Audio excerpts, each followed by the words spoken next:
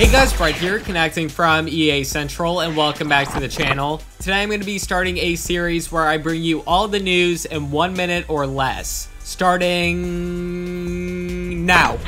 Respawn Entertainment on Friday confirmed that it has no plans to show off new games at E3 this month. For everyone asking, we aren't showing anything at E3 this year, studio head Vincent Pella said on Twitter. I'll actually get to see all the games. For those of you who didn't know though, after lots of rumors, Respawn officially confirmed back in March that Titanfall 2 was in development and would be a multi-platform game, meaning that it will come out on the PlayStation 4 as well as the Xbox One and PC. Plav actually made a video on that going into way more detail, so if you'd like to see that, check out the description down below.